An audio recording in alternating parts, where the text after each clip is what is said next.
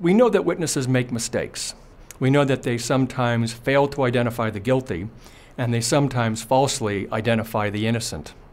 And so what we're trying to understand in my research is why witnesses make these mistakes.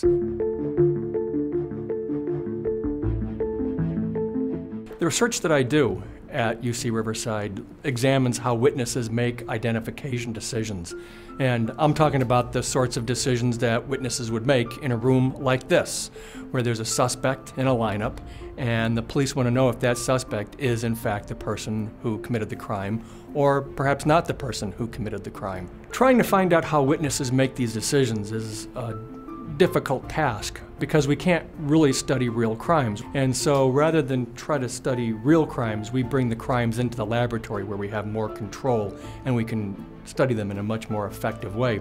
So what we do actually is we stage crimes in my laboratory. One of the things that I've been focusing on in my research is the social interaction between police officers who administer the lineup and witnesses who are looking at the lineup and making the decisions. For example, a police officer may have an expectation that number 4 in the lineup is the guy who did it.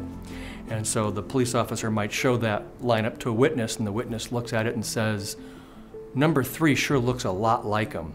And the police officer may simply ask for clarification. Are you telling me that number 3 is the guy who did it, or are you just telling me that number 3 looks a lot like the guy who did it? But the witness may interpret that as, oh, the police officer is challenging me or is asking for clarification. Maybe number 3 isn't the right guy. And we simulate that in our laboratory experiments, and the results are pretty dramatic, that those subtle kinds of interactions will steer witnesses away from one response and steer them toward another.